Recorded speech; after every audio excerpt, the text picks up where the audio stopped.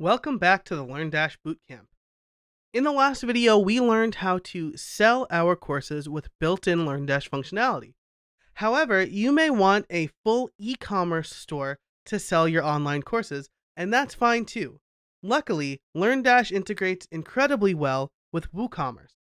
If we go to the LearnDash LMS add-ons area, we can find the WooCommerce for LearnDash add-on. We'll click Install Now, and then Activate Plugin.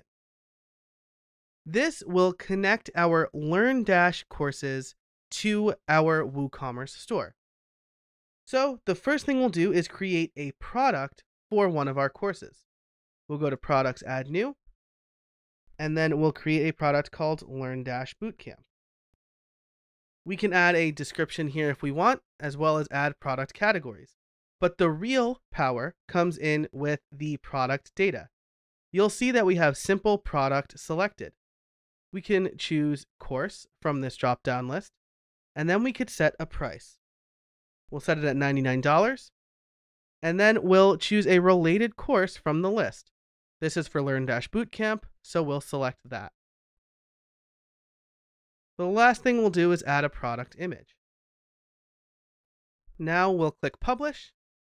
And if we view our product on the front end, we'll see the LearnDash Bootcamp with our image and price.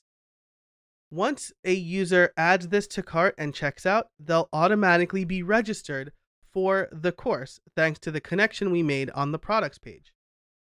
But there is one more thing that we need to do. We need to go to the course that we're selling through WooCommerce, go to Settings, and change the access mode.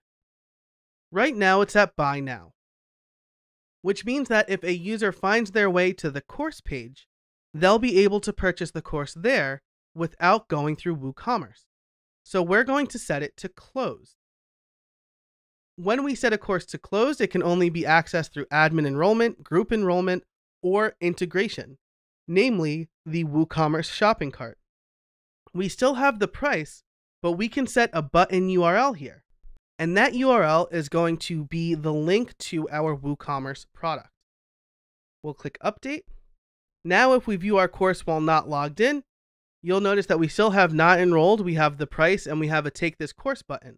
But instead of taking us directly to PayPal, that button will take us to the shop page where we can add this course to our cart.